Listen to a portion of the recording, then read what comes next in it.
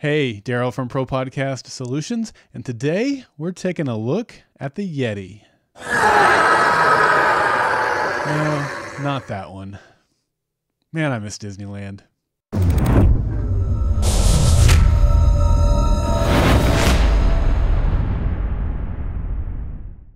Well, the Blue Yeti is one of the most widely used, and I would also add the most widely hated podcast microphones on the market. I see it all the time when somebody's on a Facebook group asking for advice on which microphone they should get, and someone will inevitably say, hey, get the Blue Yeti, I love it. And then someone else will come in and say, anything but the Blue Yeti. And it's very divisive in that way. All of us, by the way, not all of us, I don't want to speak for everybody who's a professional podcast editor, but I can speak for many of us because I know them. We don't like the Blue Yeti as podcast editors. We advise our clients not to get it. And in fact, one of my podcasting colleagues, Carrie, she has a t-shirt that she's made that says anything but a Blue Yeti. In fact, some of you might have thought when I started this video today to show you how to get the best use out of a Blue Yeti, that it might just be me throwing it into the trash can. As much as I would love to do that, what I would love to do more is to actually help you get the best use out of your Yeti. In fact, some of you are probably my clients who I have sent to watch this video to help you get the best use out of the Yeti, because it is a good microphone if you set it up and use it right. So there are three things that a lot of people get wrong about the Yeti. And frankly, Blue is at fault on some of this. And we're going to take a look at those three things, and then we're going to give you three or more things that you can do to not only get the best sound out of the Yeti, but to sound like a pro using the Yeti. Let's go. So as you can see here, we have moved the camera around a little bit, positioned some things differently so that you can see things from a side view. And that gets me to the first of the three things that people do wrong with the Yeti. And by the way, the audio that you're hearing right now is being recorded from the Blue Yeti. So the first thing that people do incorrectly with this microphone is that they use the built-in stand. And this is earlier when I said that Blue is to blame for some of the misuse and poor sound that people experience with the Yeti. And that is, they built in this stand that's clearly designed so that you can just stick the Yeti on your desk and go. And they're not the only ones that are at fault with this. The ATR 2100 from Audio-Technica comes with this little rinky-dink stand. I thought I had one sitting over here. I don't. And even the brand new ZDM1 from Zoom comes with a small little stand that's not sufficient to get the microphone up to your mouth. Now, what is different about the Blue microphone versus those other two that I mentioned is that it is a condenser microphone. Some will say that condenser microphones are more sensitive than dynamic microphones, and I can understand why that's said. I've even said that in the past. I think the better explanation is that their frequency response is more sensitive. They pick up different frequencies than or greater range of frequencies than dynamic microphones do.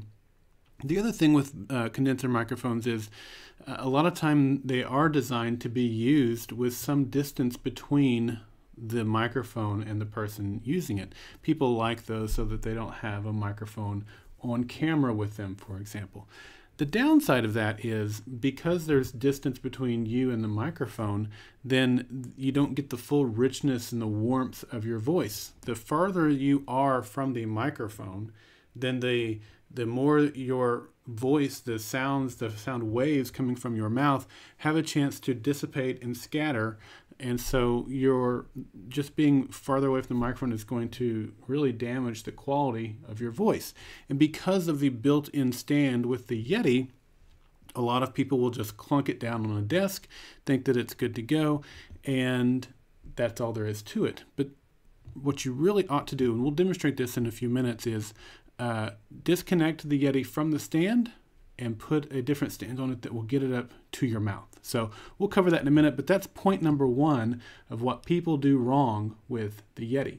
Point number two that people do wrong with the Yeti is they point it in the wrong direction. Let me pull out one of my other microphones here. This is a Pile PD mic 58. It's made to look like the Shure SM58. And you may have even noticed at the beginning, I'll be demonstrating it at the end, my Electro Voice RE320. These microphones are designed to be pointed to your mouth like this. And so when people, and that's I would say the most common way to use a microphone. We've all seen singers and whatever, if we go to church, everyone uses a microphone with the microphone pointed towards your mouth. That's not the case with the Yeti. So the Yeti is designed to be talked into the side like I've been demonstrating here, but I've seen so many people take the Yeti and point it toward their mouth like they would any other mic or most other mics. And as you can hear, the difference now between the quality of my voice is substantially different and not nearly as good. So the number 2 mistake that people make with the Yeti is pointing it in the wrong direction. It's not an end fire microphone. It is a side fire microphone. And you can tell even now, even though I'm still using it on the desk stand, my voice is much better, particularly when I look into the microphone and speak directly to it rather than facing the camera where my voice is now projecting into a different direction. So make sure that you're talking into the side. Now Blue does give instructions with the microphone that you should talk into the side of it, but people don't read directions, right? I'm certainly guilty of that, and a lot of people don't with the Blue either. Make sure that you're talking into the side of the microphone, not the end or the top of the microphone.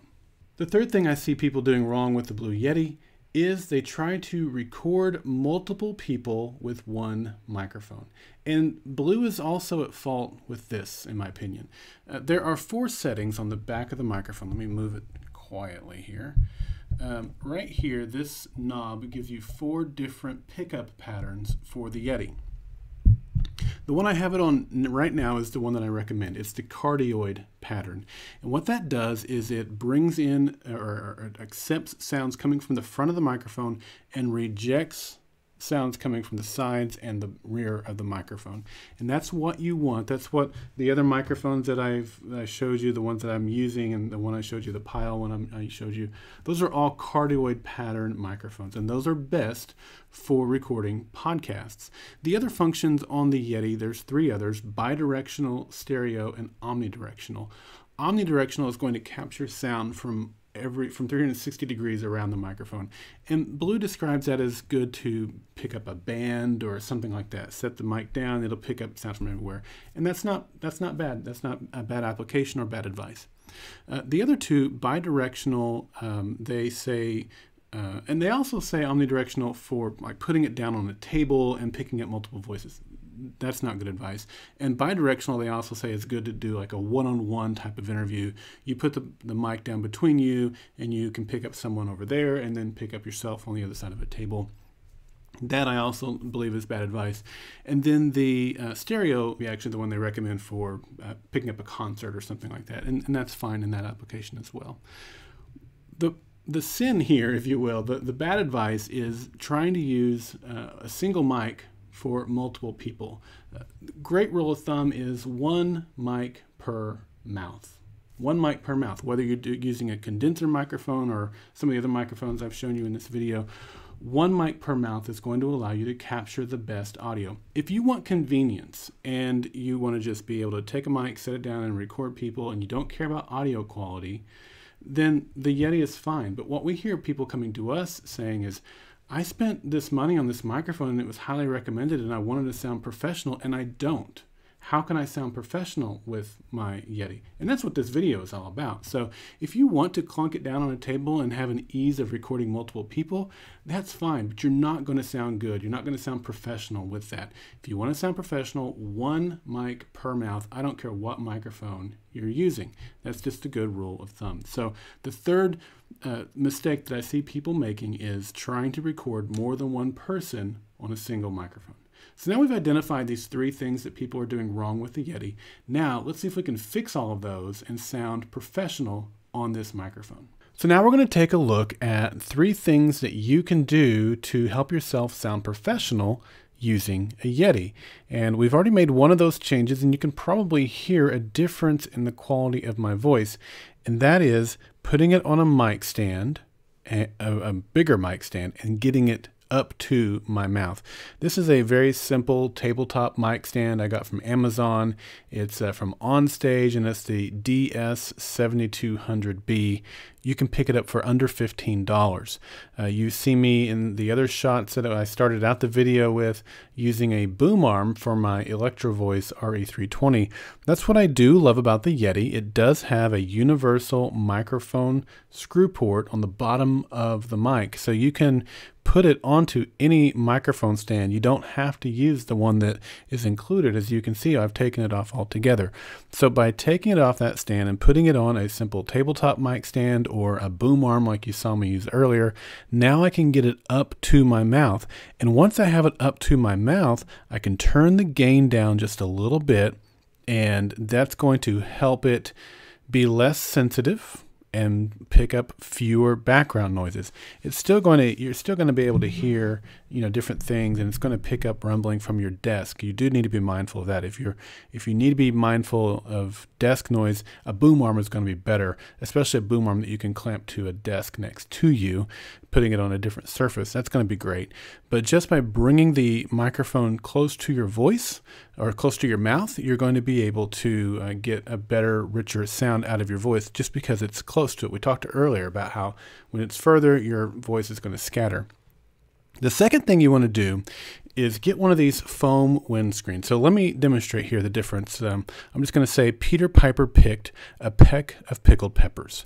And you can hear those peas really popping. And that's the thing, when you get it close to your mouth like this, it's going to be more sensitive, as we've discussed. And that also means with those mouth noises, plosives especially. So get one of these. I'll link below. In the description below, I'll not only link to the Blue Yeti if you do want to pick one up, but also to the mic stand here and to the foam windscreen that you're seeing here. And so now I'll demonstrate Peter Piper picked a peck of pickled peppers, and it's quite a bit different. And these are really inexpensive as well, under $10, maybe even under $5 for the windscreen. And so just $20, $25 of accessories here, and you've got yourself sounding really, really good. And the third thing, and we've already talked about this, but it's worth demonstrating now that we've got it into position, we have the windscreen on, addressing it the right way, addressing it head on, or I'm looking at it head on, but to the side, we've talked about this. So right into the side as opposed to the tip or the end. So if I were talking into it like this, it just doesn't sound good, right? But now we put it like it's supposed to right here, talking directly into the side of it, and you sound great. You're going to sound totally professional. So those are the three things: positioning it right, talking into it correctly, and getting that foam windscreen are going to make you sound really, really good on the Yeti.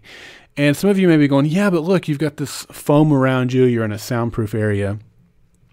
That's a camera trick, if I'm being honest. This wall that you see here is only 2 feet tall. It ends just off the camera shot. This one here, it serves as my backdrop most of the time. You're getting to see it from a different angle in this particular camera shot. The rest of my room is completely untreated. And so the difference that you're hearing in the quality of the microphone has more to do with what we've talked about. Proximity to my mouth, angling it the right way, putting on the windscreen. You even heard when we were doing some of those tests earlier, when we first put it on, you could hear the room echo and things like that. So just because I've got the foam, don't let that fool you and make you think that's what's making the Yeti sound good. You can sound really good on a Yeti even without having some foam in your room. Now, of course, having the foam here does help some, but it's not helping as much as you might think that it is. So let's switch over back to my preferred mic, my RE320, and close this video up. So there you have it. As you've just seen and heard, it's possible to sound completely professional on a Blue Yeti. Three things that were really important there: getting it up to your mouth, addressing it the right way, and getting a windscreen on there. And then that fourth bonus item, this is just as equally important, and that is one mic per mouth. Now, I do recommend a dynamic microphone over a condenser microphone like the Yeti. This one, as I've said, is the RE320. We did a mic shootout recently. I'll put that in the card above, with 7 of the most popular dynamic podcasting microphones. So the Yeti was not part of that, in spite of it being a popular podcast microphone. It's not a microphone that we recommend. Having said that, as you've seen here, if you have already invested in a Yeti, don't worry. You can sound great using a Yeti and be a professional sounding podcaster. Just make sure that you're not using that microphone for more than one person, because the minute you try to use more than one person on a Yeti, then professional quality goes out the window. So what do you think? Has this video helped you get the best out of your Yeti? If so, please comment below and let me know. If there's another microphone you'd like for me to check out and do a review on, I'd love to hear that as well. Well, if this video has helped you, please hit that subscribe button and that like button. And don't forget, all the links to these products I've talked about are in the description below. Well, thanks for tuning in, and until next time, take care.